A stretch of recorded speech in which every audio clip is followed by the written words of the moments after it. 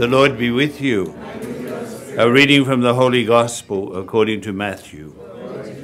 After Jesus had been born at Bethlehem in Judea, during the reign of King Herod, some wise men came to Jerusalem from the east. "Where is the infant King of the Jews?" they asked. "We saw his star as it rose and have come to do him homage." When King Herod heard this, he was perturbed, and so was the whole of Jerusalem. And he called together all the chief priests and the scribes of the people, inquired of them where the Christ was to be born.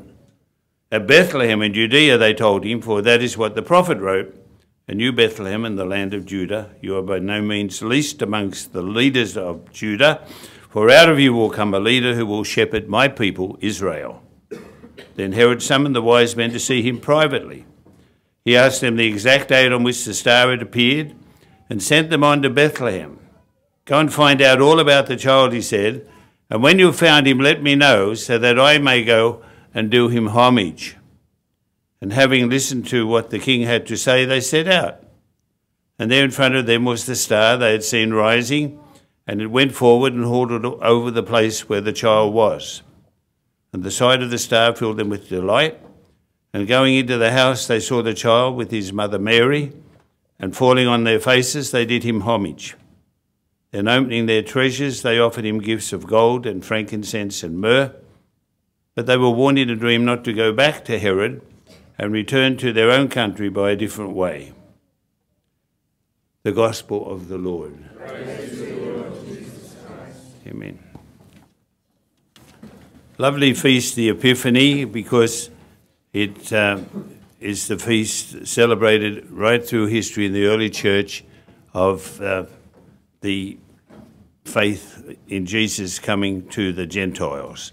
If you've got a different version of Ephesians that we read today, we read that the pagans now share the inheritance. It would be better to read probably the Gentiles now share that inheritance, because pagans have connotations, don't they? And it was unknown to any men in that past generation. That certainly should be inclusive of the ladies. Updating translations is going on all the time as meanings change in words. But that's why it's celebrated in the early church, because the Greeks and the Russian Orthodox Church, all the Orthodox, have this as the big feast of Christmas Day. More important than the birth of Jesus, because the Jesus reaching out to all the nations of the earth. There are no three kings at the crib. If you've got kings in the crib, they shouldn't be there. They should be wise men, all right? The kings come from the psalm that we read, that we sang so beautifully this morning, all right? Wow, that's a breakthrough. Very pleased with that. It might happen more often. We sang about the kings of Tarshish and the kings of Sheba and the kings of Seba bringing gifts before the king. I like to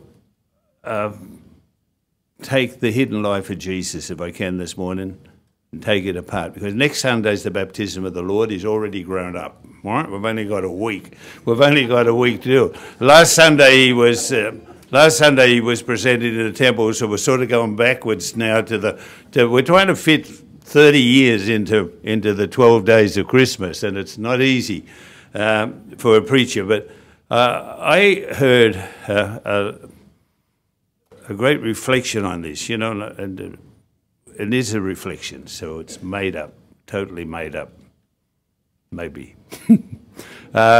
But as we reflect in prayer on it, we know very little about the hidden life. Like from the 10 words, is it? He went back to Nazareth and he was subject to them, you know? That covered the lot. And then he appears at the finding and losing in the temple, you know, which was obviously for his bar mitzvah when he was brought to Jerusalem. And obviously after his bar mitzvah, he joins the boys, right? And it was obviously Joseph's fault that he got lost. Because he wasn't with the girls anymore, because he was with the boys, all right? I often feel for Joseph. He never seemed to get too many things right, did he? But he was always in the plan of God. You know, it says he was a just man. A just man means he always did what God wanted him to do. And he's a great fan of mine. So let's just reflect on the gifts of gold and frankincense and myrrh. Now, if you look up in your dictionary, you'll find out they were very, very expensive gifts. And you've all got wedding gifts or baptismal gifts or party gifts, and you hide them in special places, you know, and you put them away, mothers especially. And I can imagine in this reflection, and just let me be a poet for today, all right? 4-year-old Jesus running around in Nazareth and finds his mother's treasure chest, like any 4-year-old decent kid would. By that age, he would have found where Mum had everything hidden.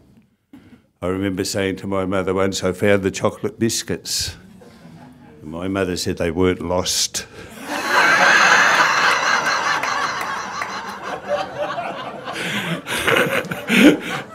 They were in the frying pan, you know, the electric frying pan, where she thought no one would ever look. Yes, yeah. So I can imagine little Jesus at 4 years of age finding two bowls of perfume in his mother's little hidey hole, one of frankincense and one of myrrh. And I can imagine he's saying, what were those things? What were they? And his mother explaining to him the visit. I think it says that the wise men came to his house, so we're not in the crib anymore. We're back maybe in Nazareth, all right? And she would have told him in great detail. She treasured and pondered all these things, the scripture said, when the wise men came and how they gave these very precious gifts and how it was a symbol to her that confirmation of the angel's words that he was to be the king. She never had that prophecies ever fulfilled till after the resurrection, did she? She was the woman of faith who believed and treasured and pondered all these things and believed every word from the Lord would be fulfilled. And when they came to visit, they said they adored him. They went down, I read on their faces, I made a mistake, and they went down on their knees and adored him. To adore is to put your hand to your lips. To put your hands. They worshipped him as a king, as a divine king, as the Lord King. You know, we've got to. The reason why I'm going into this today is to try and help you understand that the Jesus is truly God and truly man. And you know, how much did he know? How much did he know? When he went to second class, let's get really into it, you know, did he go to second class or not, it doesn't matter. When he was in second class and he had to learn twice times tables, yeah, and he made the world. How much did he know in second class of twice times tables? Did he know it all, or did he have to learn it? I want to tease you like this all, and you can believe whatever you like as long as you believe he's truly God and truly man. My professor in the seminary taught us that when Jesus was in the crib, when he went to sleep, he spent all the time adoring the beatific vision. Well, I can assure you when I was in the crib, I didn't do that.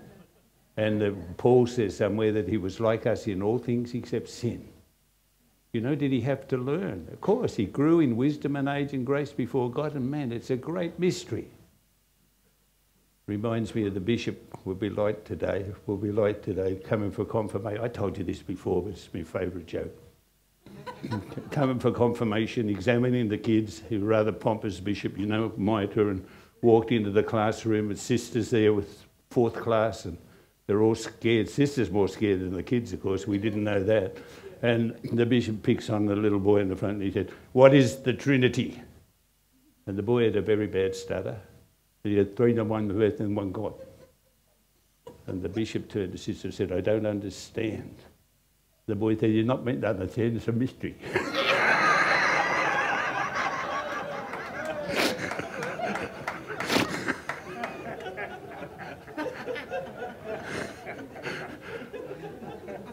The second reading was all about the mystery, Ephesians, a beautiful reading, written here, the mystery that has been revealed through the Spirit to his holy apostles, and in the fullness of time it's come to us. We know the mystery. Oh, it'll get worse in a minute, eh? It'll get worse. You know, Mary explains to Jesus, 4-year-old Jesus, what the myrrh is, what frankincense is, how one is different to the other. One is a little bit more expensive than the other. They are both very, very expensive. And Jesus says, where's the gold? And Mary said, we spent that getting you out of Egypt.